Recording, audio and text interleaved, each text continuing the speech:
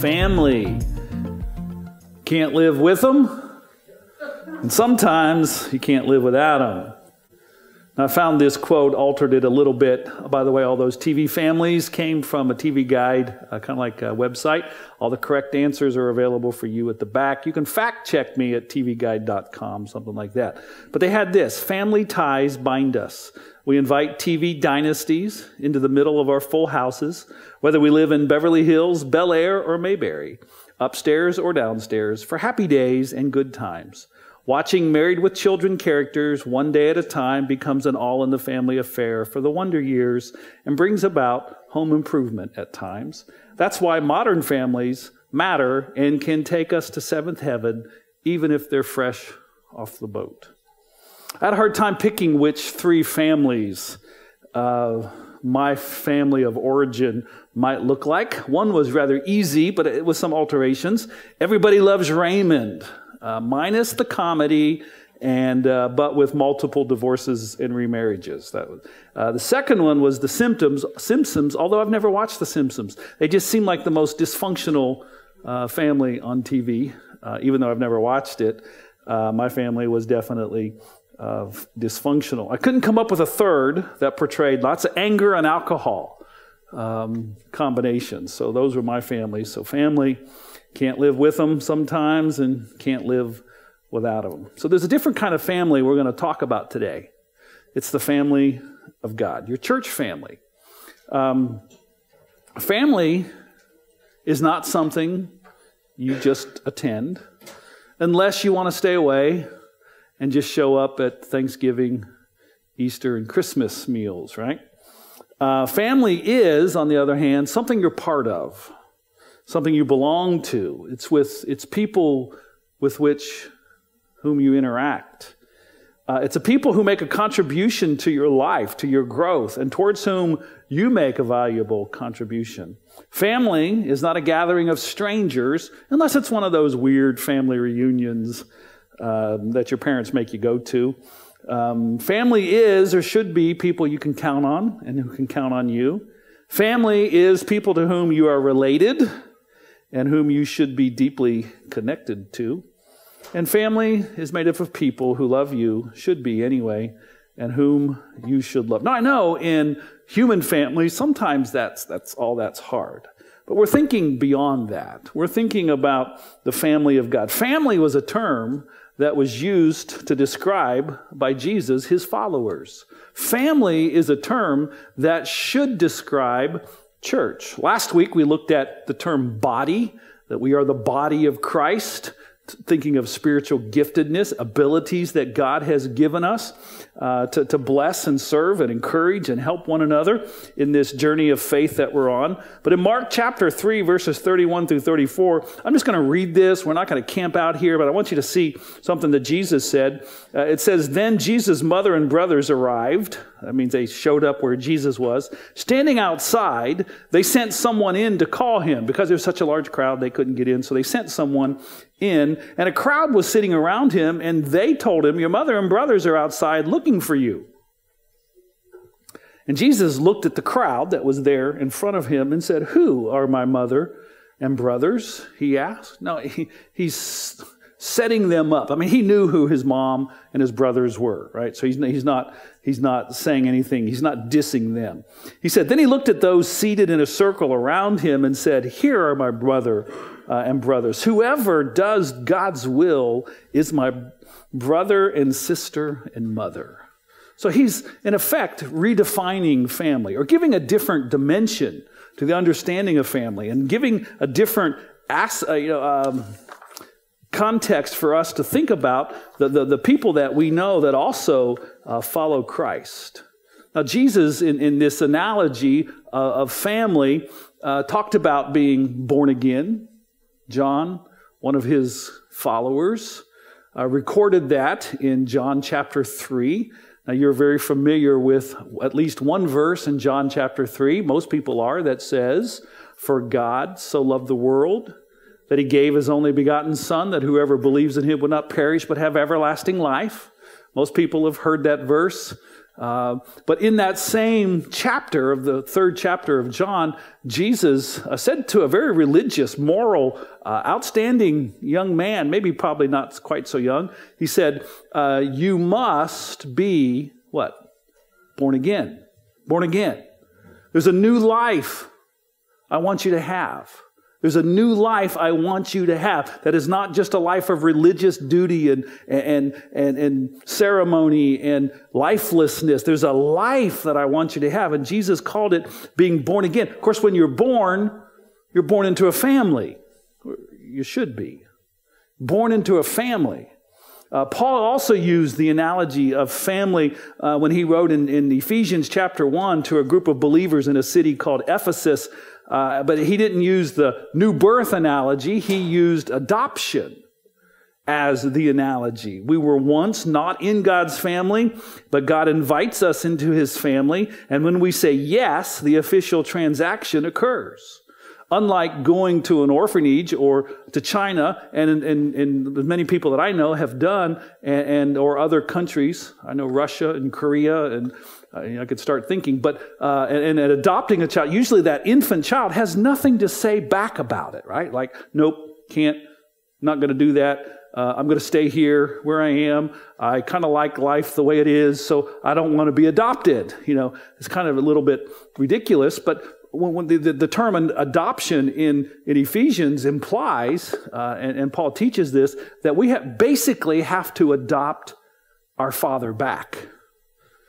We have to accept the adoption. We have to choose Christ.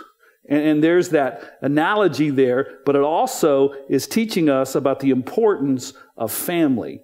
And that makes us brothers and sisters. Now, down south, they really play that up. Brother Jeff. Brother Jeff. In the south, I was Brother JF. I spent 10 weeks in Mississippi, and I was JF. It's like Jaeff. It had 2 syllables for the first time in my life. I kind of liked it. JF, brother, but it's like, I don't know if I haven't been down south in churches in a long time, but I used to spend a lot of time down there. Brother and sister. Now, they probably said that to each other, but sometimes they may or may not have acted like it. I don't know. I can't say. I'm not sitting in any kind of judgment. But it's more than just a term. It's more than just, hey, brother Mark. Hey, brother Lance. Hey, sister Jenny. But really, all the people that are followers of Christ are brothers and sisters. We have the same Father. Last time I checked, all those who have the same Father are in the same family. So we're all in the family. If you're a follower of Christ, all in the family. Now, over the past few weeks, we've been taking a look at this subject of church. Jesus promised that he would build his church. And you know what? That's a very important prophecy, because you know why? It includes me and you. That's why we're here today. Because Jesus said, I'm going to build my church. And death, the gates of Hades, is not going to prevail against it. Not his death, not the death of his followers. Nothing is going to overcome his church, because his church is about eternal life. So he loves his church, Paul wrote, and gave himself for it. We should love his church.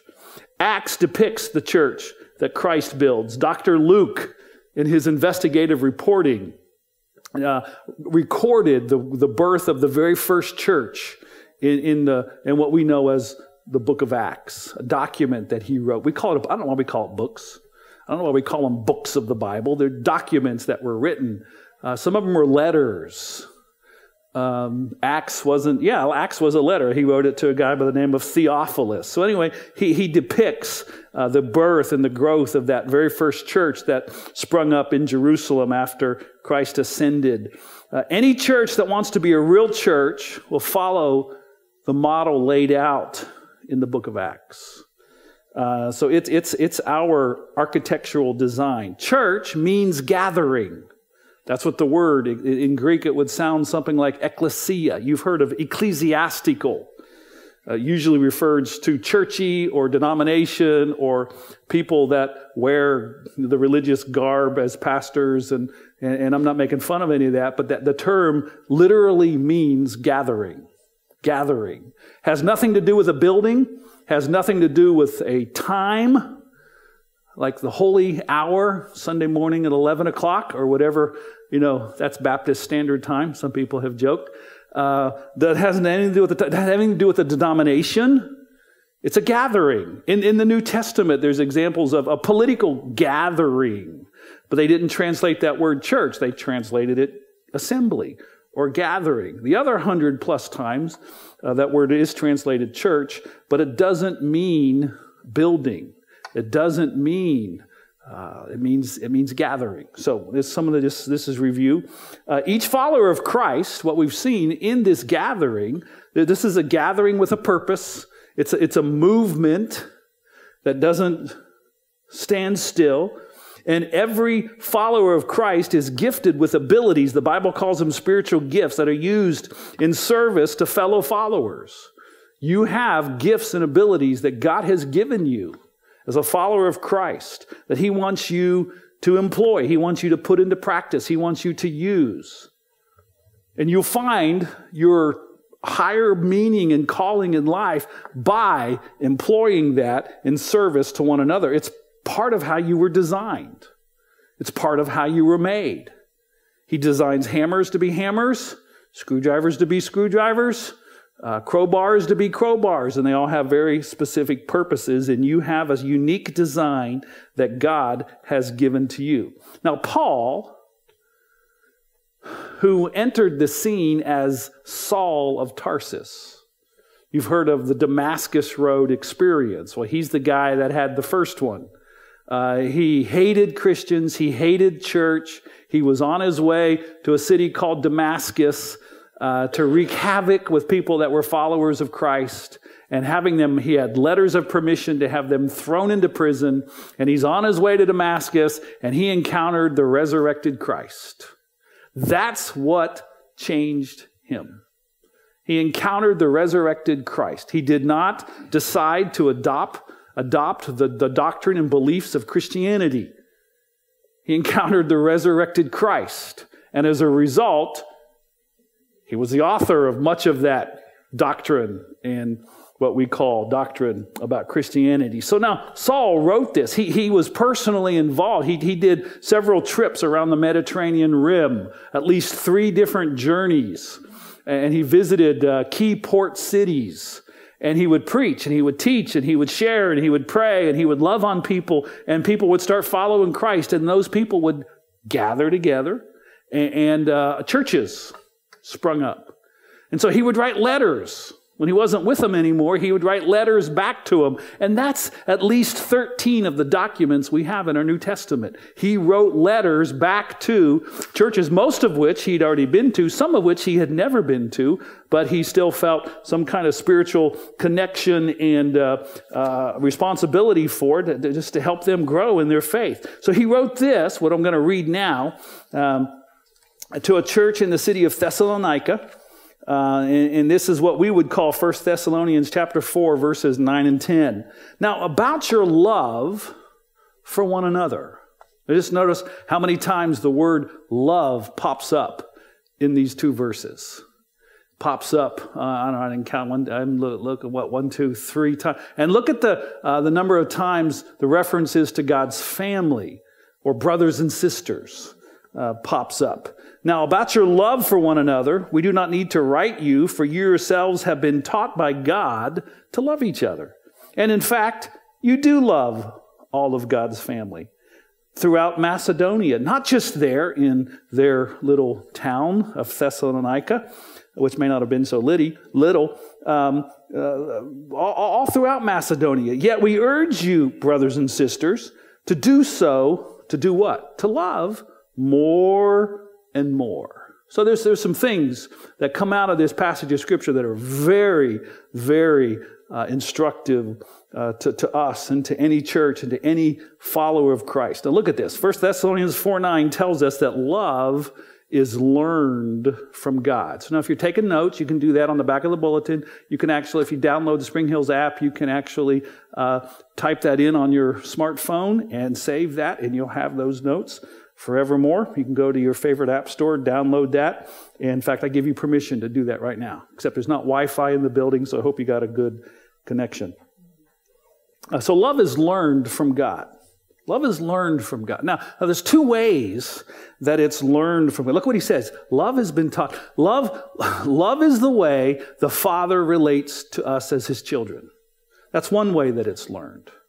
But it's not just learned from God like children watching their father, which is one way we can learn it. Love is, secondly, received from God. Received. Now, I want you to tune in on this. Love is received from God. We're going to jump over to 1 John.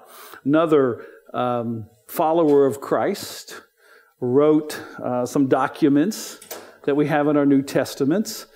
He wrote the Gospel according to John. He wrote 3 smaller little documents called 1 John, 2 John, and 3 John. He's also the human author of the document that's the last one in our New Testament, which is Revelation. That's John, okay? So in 1 John chapter 3, verse 1, writing to fellow followers, look at what it says. It says that he has lavished his love on us. See what great love the Father has lavished on us, that we should be called children of God. Lavish. Now, what do you think of when you think of lavish? Give me some synonyms. Lavish. What do you got? Is it poor? Is it poverty? Or is it rich in wealth, in abundance? Right? That's lavish. Lavish literally means more than enough. Way more than enough.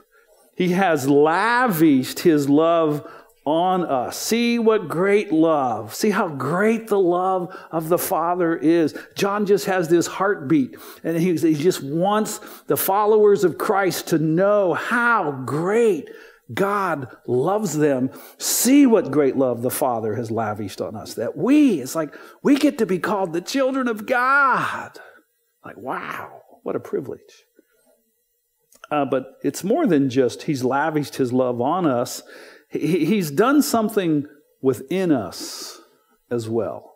Or he will. This may not be true of you yet, but it can be. Before you leave today, it can be true for you. He also has given us, now this, and you guys are smart, and I know you're going to be able to follow this, but tune in here. He has given us his nature. He has given us his nature. We're going to look at 1 John chapter 3, verses 9 and 10. So this is what it says. No one who is born of God, there's that idea of birth again. No one who is born of God. Now what that simply means is God gives us a new life. God gives us a do-over. And the do-over that he gives us is not the same as the previous one before we did the do-over. In fact, he's the one that does the do-over. So he has given us his name. Now follow along here. No one who is born of God will continue to sin. And let me explain that. What it means is they will not continue to sin just because their life now is different. Now, I'm going to make some connections here. Because God's seed remains in him. Now, when he's talking about seed, he's talking about the nature of God. The very nature of God comes to live within the person who begins to follow Christ. And we often use the terminology of praying and inviting Christ into your life, praying and inviting Christ into your heart, receiving Christ. John said that. He wrote that in John chapter 1. There's all kinds of, Paul wrote in Colossians, it's Christ in you that's your hope of glory. So this idea of the nature, the life of God coming to live within us, we looked at our bodies being the temples of the Holy Spirit, that our body is like a house and the Holy Spirit comes to live within. So it's God in us. So no one who is born of God will continue to sin. What that simply means is will not live an ongoing lifestyle of sin. I like what Chuck Swindoll said. I heard this years ago. It just makes so much sense. A person who is a Christian and a follower of Christ does not become sinless. They just start sinning less. Because it's growth. It's growth. Because God's nature, God's very nature, that seed remains in us. They cannot go on sinning because they have been born of God. Now, verse 10. This is how we know who the children of God are and who the children of the devil are. So John is making this very clear black and white distinction here. These are his words, they're not mine, but listen to what he said. This is how we know who the children of God are and who the children of the devil are. Anyone who does not do what is right is not God's child. Now, who gets to define what's right? God, not me. It's not a collection of, no denomination should be getting together and deciding what's right and wrong. It's already been decided for us. We're not the authors of that document. At least that's the way that I look at it, and that's helped me for 42 plus years. Anyway, so anyone who does not do what is right is not God's child, nor is anyone who does not love their brother and their sister. So what I want you to see is how John tied doing what's right and love together. Now, you can do what's right for somebody without loving them, I think. But you can't love somebody without doing what's right for them. If I love you, I am not going to help you rob a bank. If I love you, I'm not going to help you go out and buy some drugs. If I love you, I am not, if you love me, you're not going to help me to do anything that's not right, right? That makes sense? I mean, it's a simple concept. That's what he's saying. He's wanting us to think this through. But look at this. God has put his nature within us, and his nature, John tells us a little bit later in 1 John, God is love. God is love. So John's thinking about, how can you describe what God is? God is love. God is love.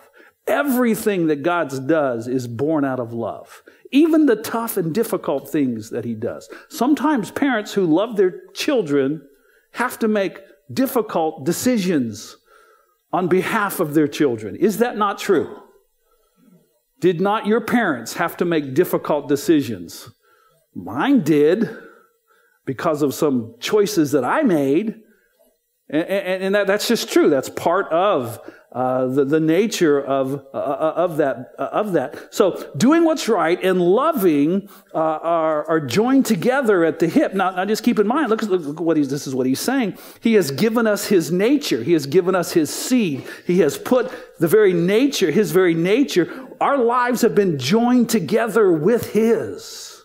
And we've got a new life. We've come alive. So now, you do not plant a corn seed and grow ragweed. This is the profound thought for the day. You put a corn seed in the ground, ragweed does not come up from that seed. It's the nature of the seed. The seed is going to produce whatever that seed is. Now, this is what John is saying. The seed of God, the very nature of God, comes to live within a follower of Christ, and it changes that person's life. Now, it's a growth process. It's not like all of a sudden, it's just, when you're born into this world, you don't come out walking and running. When you're born into this world, you don't come out talking. When you're born into this world, it's a long growth process. There's growing pains, and there's, hopefully it's in the context of a loving family, right? So we do that. Now, I was thinking about this in relationship to what we're talking about. My wife thought this was a little catchy, so I got her thumbs up.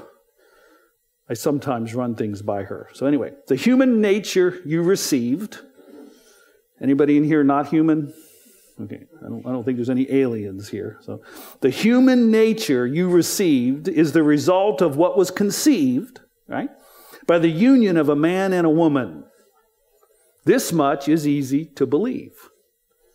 The new life you receive at the moment you believe is the result of what was conceived by God. So don't be deceived. That's what John's saying. This is how we can tell who the children of the Father are and the children of the devil. Whoever does not do what is right and whoever does not love their brother and their sister.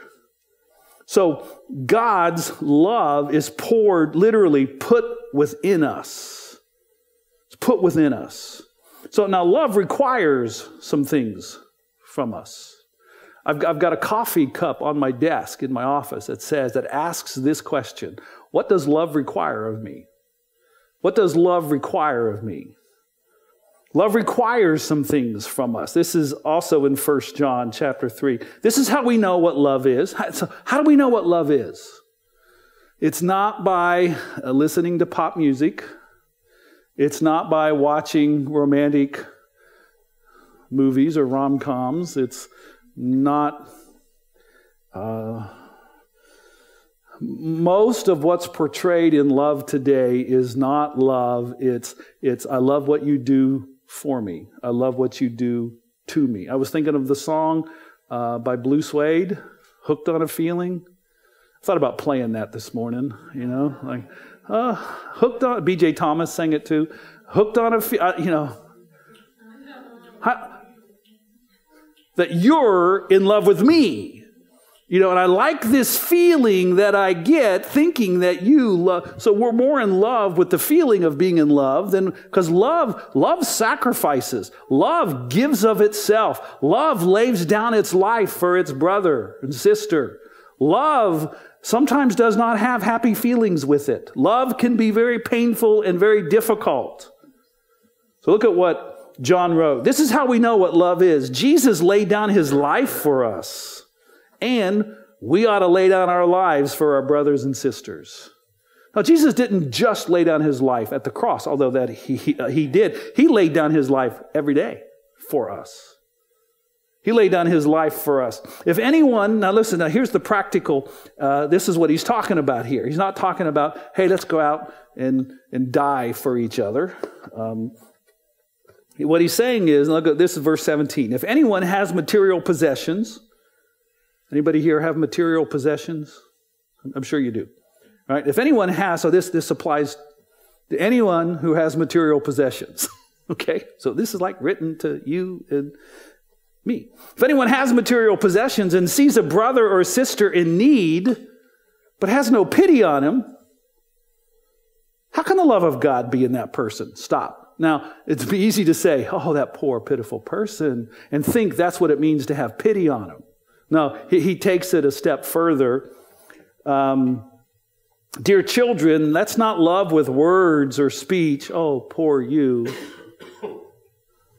but with actions and in truth. That's a theme that goes throughout the documents of the New Testament. These men that spent time with Jesus and watched him love people sacrificially every day of their life that they spent with him, and saw the ultimate sacrifice of him laying down his life, bearing their sins in his body on that tree. The punishment that brought them peace fell on him. The same punishment that brings us peace fell on him. They saw that. They were witnesses to it. They watched it. They experienced it. And then they went out and changed the world with it. Not just with speech, but with actions and in truth. So what does love require? Simply to follow Christ's example. That's verse 16 of what we just read. And to be generous. That's how I summarize that. To be generous with what we have. To be generous. Not just at an annual campaign that we have in the fall, but to be generous. You see somebody in need. How can you have love? Be willing, to do something about it. We could spend a lot of time on that. So love requires some things from me. Anyone who is following Jesus will follow his example of love. You cannot claim to be a follower of Christ and not follow his example of love, because if you're not following his example of love, think this logically with me, then you're not following Jesus. Doesn't that make sense? Like, duh, thanks for that insight today, Pastor. And anyone who is following Jesus will follow his command to love one another. And by the way, look at, I love this. I love the way Jesus and subsequently his followers that were there with him, they kind of like boiled everything down. And this is the way John said it. And this is his command. This is, look, I spent 3 years with Jesus. I listened to him every day for those 3 years. This is what he commands. You ready? This is the summary. This is it. To believe in the name of his Son, to believe in him, and to love one another as he commanded us. So that's how John summed it up.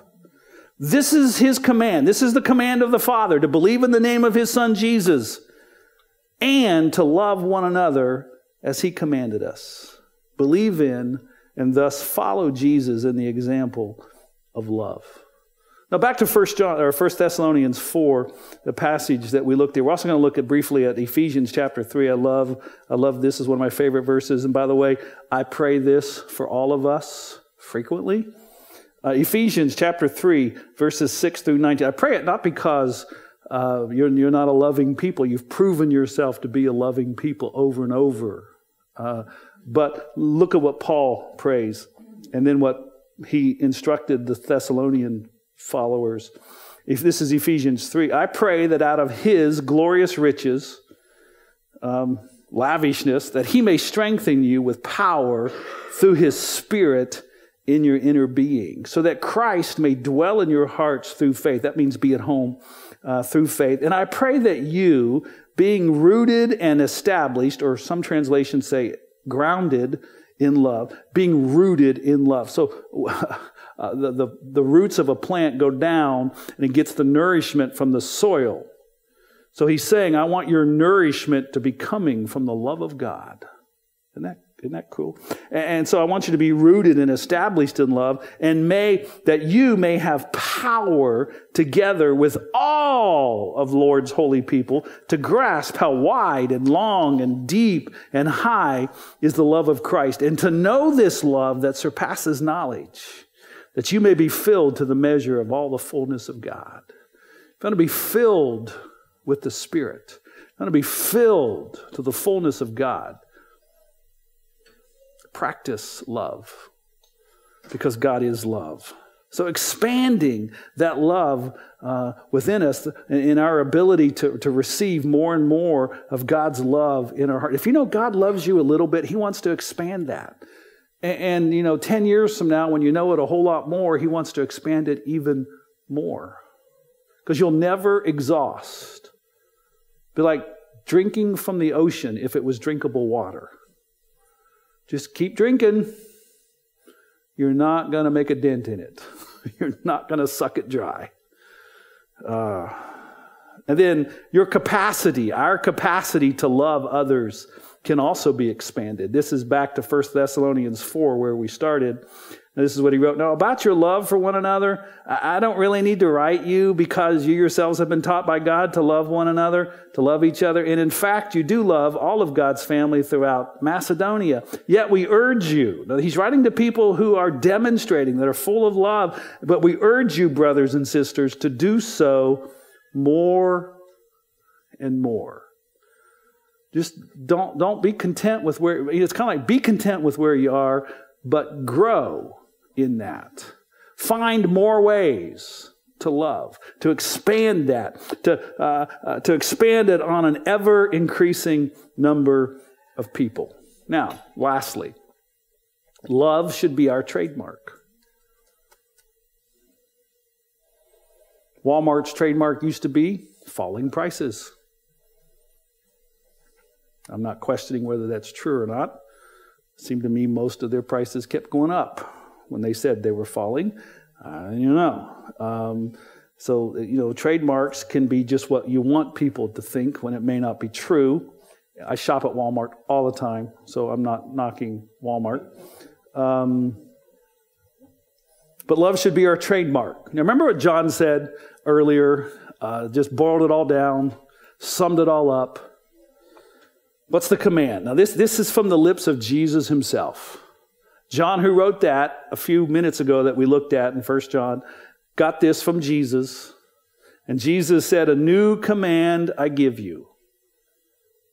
Which kind of like, who has the authority to give new commands? I thought only God. Oh, okay.